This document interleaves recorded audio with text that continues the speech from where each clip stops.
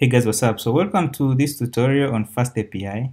So in this one, we're going to be building a web crawler type of an application using FastAPI. So in the Python community, Django and Flask are the most popular when it comes to web development. So FastAPI is a relatively new framework. So it puts forward performance, it's more performant and is at par with Node and Go, which sounds pretty cool. So it's built on top of the Starlet web framework. So the Starlet web framework comes with everything you need to build a really fast web application. It has support for things like GraphQL, WebSockets. So really interesting technology. So we'll go ahead and set it up. So it comes with things like static typing, things like async await, which is really cool. So we'll set it up, see how we can get a basic FastAPI server up and running. And then we'll go ahead and create this application where a user can supply a URL. And then we get the URL that they send, then we look out on the internet and scrap all the metadata information and then send it back to the user. So you can see that right here, I just entered the URL www.google.com. So you can see in the response, we get the title, we get the icon if supplied, we get the URL of the image of this website, we get the description, we get the keywords that are on the site. So this can be useful when you want to add like a link previewer feature on your website. So you can use this data for many things. For example, if someone shares a link somewhere, you can look it up, you can look up the API, then you get more information, and then maybe the user can get a better user experience. So let's go ahead and get started and build this application. Alright, so I'm in my VS Code here. So I'm going to open up the terminal here. So now what we need to do is install a few things. So pip3 install, we are going to need to install FastAPI. Feel free to use a virtual environment, that's fine. So you see when you install FastAPI, it's going to go ahead and install Starlet and also Pydantic. So we'll actually be looking at how to use Pydantic for data validations. So once you install that, you also need to install UVCon, which is the web server that we'll use. So pip3 install UVCon. So that's going to go ahead and install it. So once you install those, then we're going to create an app.py file, which will be our main application. So in here, the first thing you want to do is bring in the FastAPI class. So you want to do from FastAPI, import FastAPI. Okay. So once we import that, then we want to set our app to the FastAPI instance. So you do FastAPI. Okay. So once you do that, then we need to define a route that we can use to test with. So we use this decorator for the app. So we do something like app dot, so we define a get request.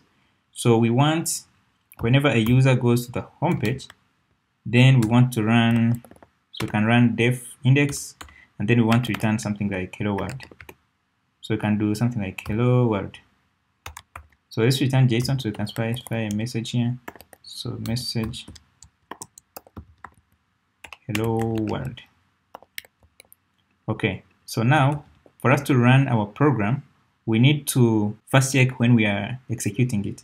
So what we need to do is now here, I'm going to do a if name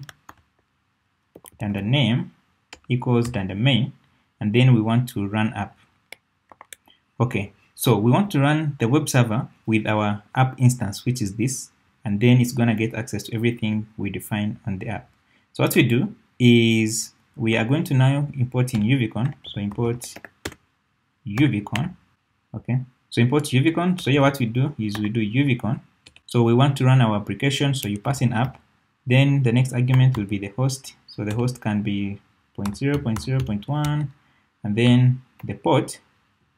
So let's specify port 4200. Okay. So if you're not familiar with what if name equals main is, we are trying to tell Python to execute this code once this file is run directly. So something like this. So if I came here and said Python 3, and then I did something like app.py, basically we are running this file directly. So that means the current module here is called main. So meaning this is going to match and this code is going to get executed. So if you run it, you will see that we have UVCon running here on port 4200. So if I click and we go there, you will see that we get hello world. Simple. Yeah. So that's how you can basically set up a web server. So right now I could come here and define another route. dot get.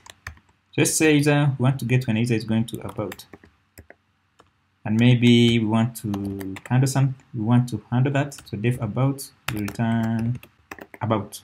Then we say something like version 1.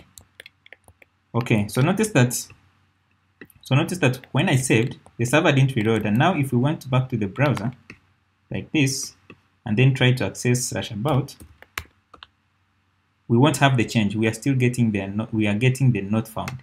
So what we need to do is to make sure that it reloads, we need to pass a reload equals true in here. When we want to do this, we need to pass this as an import string. So meaning we are going to need to be running this inside another module, and then we import in our app. So I'm going to create another file here. I'm going to call it debug server.py. So in here, we can now import our app. So from app, it's going to be from app, import app. Okay. So here, now we can run our very code. So we want to run with UVCon. Let's bring in UVCon. So import UVCon. But now we need to run it as an import string. So the syntax for the import string is we run it with the name of the module. In this case, this is debug server.